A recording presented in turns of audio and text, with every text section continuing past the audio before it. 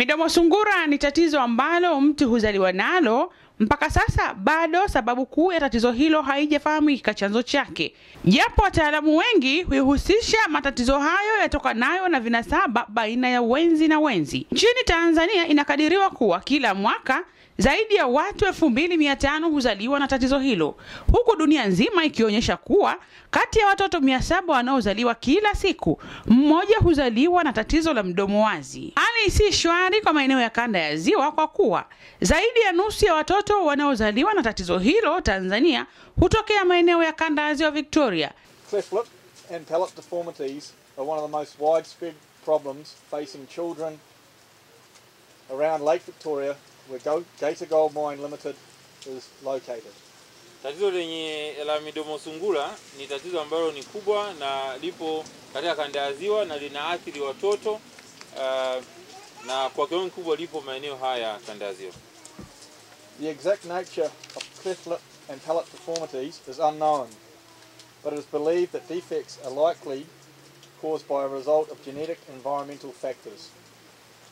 Chanzo halisi na kisababishi cha matatizo haya hakifahamiki, lakini inahusishwa sana na changamoto za vinasaba wakati wa ukuaji wa watoto.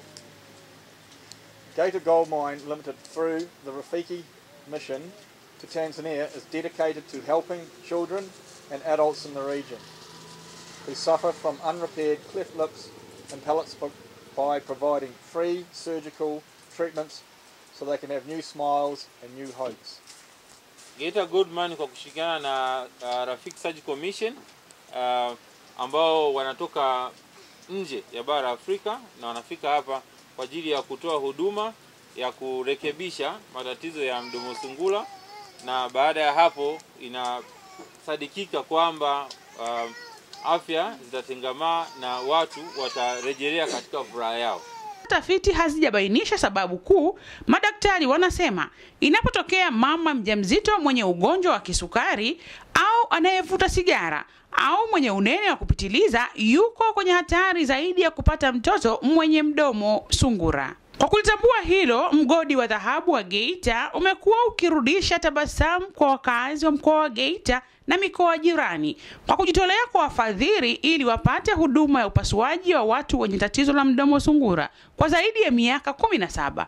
Ggm hushirikiana na madaktari kutoka shirika la Rafiki lililoko nchini Australia, ambapo huwafanyia matibabu na kuwafanya warejewe na amani na kujiamini. Mgodi wa Ggm umeweza kufanya udhamini huu kuanzia mwaka 2002 mpaka leo 2019, ambayo ni takriban miaka 17. Kwa hiyo imekuwa kila mwaka ikitoa fursa hii, lakini imeweza kutibu wagonjwa 1717 ambayo ni kwa miaka yote hiyo. Kwa hiyo tupende kuwapongeza, lakini pia tuweze kuwashukuru kwa fursa hii, kwa sababu maisha ya binadamu kuna yote, lakini bila afya hatuwezi kufanya chochote. Hata ungekuwa na pesa, hata ungekuwa na nini, lakini afya ndio jambo la msingi. Kwa hiyo niwapende kuwapongeza ndugu zetu Ggm kwa hiki kitu alichokiona kwamba ni bora kudhamini afya ya mtu, lakini pia kujua kwamba kuna tatizo katika jamii yetu, haswa watu tunaozunguka Ziwa Victoria, ambayo Geita ikiwa ni moja wapo. Lakini pia ukiangalia katika utambulisho wao wameenda nje ya Geita. Maanake msaada huu karibia utaenea Ziwa Victoria pote. Aidha, Ggm imeanza kutoa huduma ya kuwafanyia upasuaji watu waliopata ajali ya kuungua moto na kuwapa nafuu ya maradhi wanayokumbana nayo. Ggm inafanya hivi ili kuwafanya majirani zao waone baraka ya kuwa karibu nao na kujivunia uwepo wao, jambo ambalo limekuwa likiungwa mkono na serikali. Jina naitwa Rehema Sylvester Mwanzalima. Niliungua moto. Waga naangua kifafa. Kifafa cha kinikuta, nikaungua. Tarehe 18 mwezi wa 3 mwaka jana. Ndio hivyo. Kafanywa huduma. Halamu ni hapa nilipofanyia operation hapa shingoni hapa. Ndio hivyo. Hali yangu inaendelea vizuri.